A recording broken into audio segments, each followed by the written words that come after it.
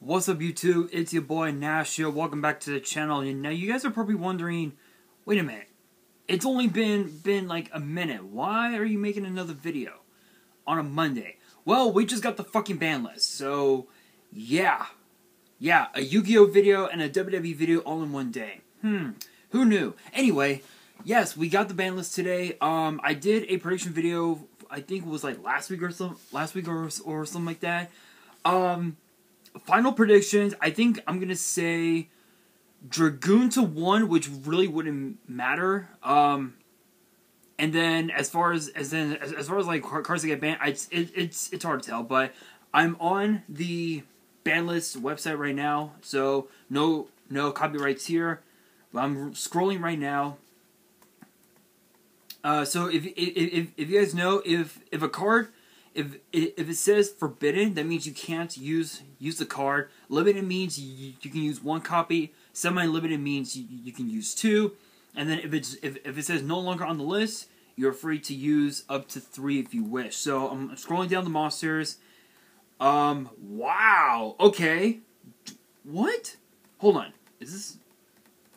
Did they release it? They must not have. Oh wait. It must be on the. Apparently, I think it's on the Euro website. Let's see. Is it? Hang on, guys. Something's off. Something is way off.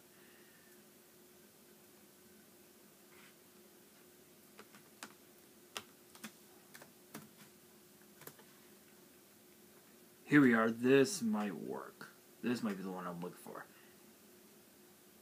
Yeah, here we are. This is the one I was looking for. Okay, so I'm scrolling down right now. I had to look it up on the Euro website. Let's see.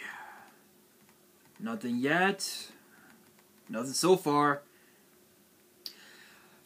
Zodiac Barrage. Okay, that's interesting. Zodiac Barrage is kind of an interesting card. So, if you guys don't know about Zodiac Barrage, I'm actually going to look it up on Neuron right now. No copyrights here, of course. But Zodiac Barrage is actually a continuous spell, and I believe this is to stop the Tri-Brigade Zoo decks, if I remember correctly. Let's see.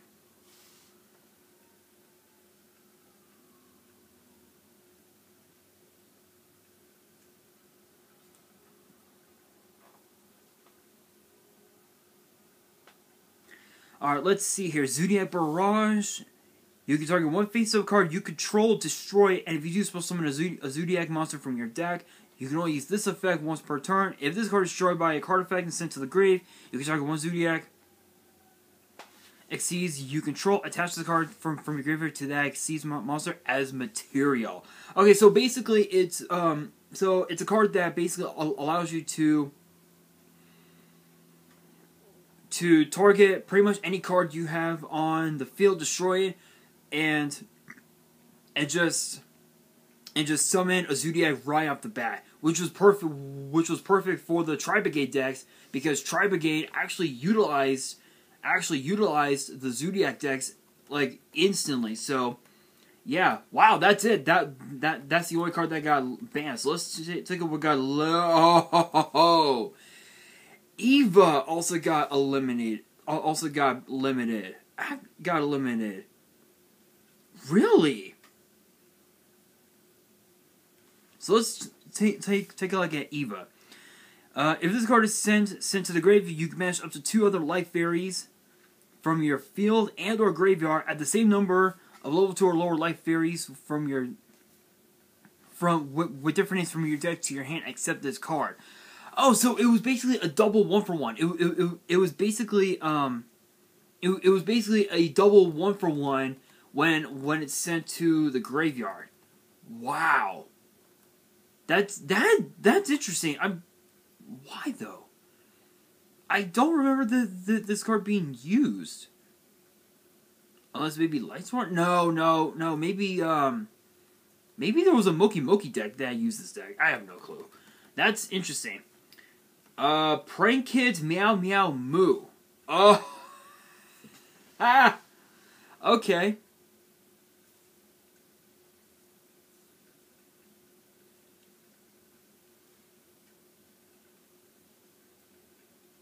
Alright, Prank Kids. Is this the one? Yeah. Prank Kids Meow Meow Moo. It requires a level 4 or one level 4 lower Prank Kids monster. You can only link summon this card once per turn. If a Prank Kids monster you control would tribute itself to activate its effect during your opponent's turn, you can banish the card you control or from your graveyard instead. Oh! Oh!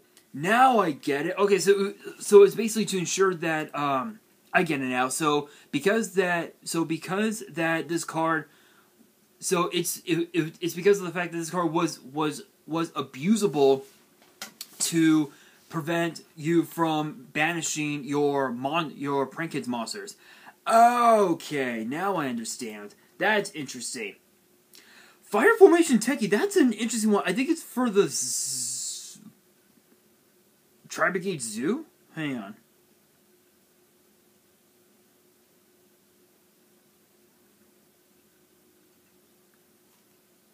I believe so, yeah. Yeah, I thought so. Yeah, basically it's for the that was for the whatchamacallit?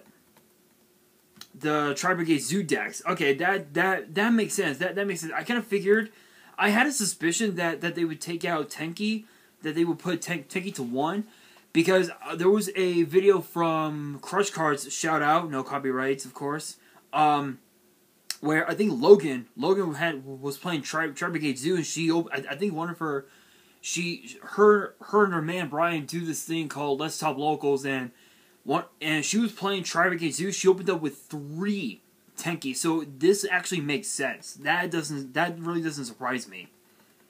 Okay, so that's it for the cards that are limited. Now for the cards that are semi-limited. So I'm kind of curious about this, because I know that last time the only card that got semi-limited was Malicious. So let's see.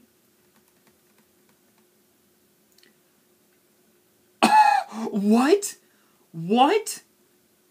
Danger Nessie, Skullcrobat Joker, and a Mercy Teleport? No. This Konami. What are you doing? Nessie, I can kind of understand. Skullcrobat Joker is whatever, because I don't think anybody uses that card anymore, but Teleport?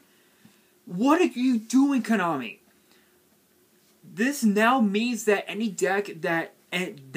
now any psychic-based decks will now be able to completely abuse this card to the point of no return. Wow, that's just stupid.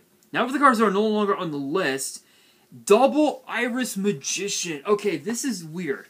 This is interesting. So, Skullcrobat Joker. Let's see.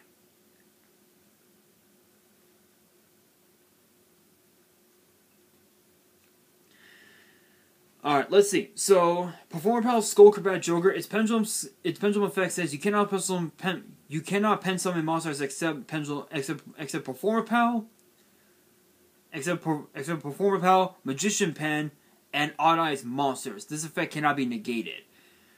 Alright. That's pretty broken enough for me.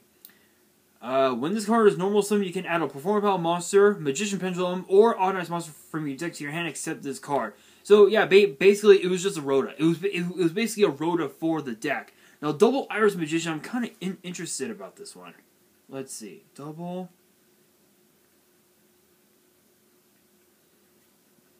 Iris Magician. Pendulum effect says once per turn you can target a dark spellcaster in your you control. Applies this effect to it, then destroy this card. Once applied, double any battle damage that monster inflicts to your opponent this turn if it battles an opponent's monster. So basically, it was able to just deal basically double damage.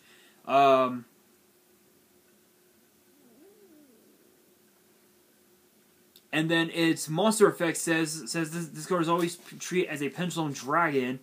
If this card is destroyed by battle or card effect, you can add a pendulum graph card from your deck to your hand. So basically, it was another form of like Rhoda, so to speak. Okay, this is in. So I had a suspicion that they were not. I kind of figured that they weren't gonna. I know that I said that I wanted Dragoon 1, but I knew that they were never gonna hit cards like Red Ice Fusion or anything like that, because truth be told, truth be told, the only card in the Red Ice Fusion lineup that definitely should have gotten hit was obviously Verde Anaconda, because with Verde Anaconda, it's a polymerization on its own, because all you do is pay 2,000. Let's see.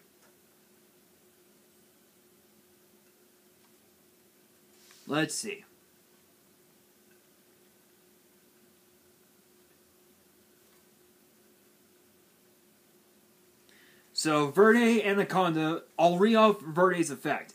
You can target one face-up monster on the field. It becomes dark until the end of the turn. You can pay 2,000 life points and send a fusion or polymerization, normal or quick play spell from your deck to the grave. This effect becomes that spell's effect when that card is activated. Also, you cannot spell summon monsters for the rest of the turn. You can only use each effect once per turn. It's basically polymerization. It's its own polymerization. This card ensures that your fusion plays can go through if you have the right cards. This card basically helped people summon Red Ice Dark Dragoon, and I know this because I actually run it in a few decks. But truth be told, if Red Ice Fusion were to get banned, let's say it did, you can use Waking the Dragon to summon it. Simple. You can use Waking the Dragon to summon it. But honestly, this is kind of an interesting ban list. Zodiac Barrage, I'm not surprised about. Obviously, because of the Tribe against Zoo decks.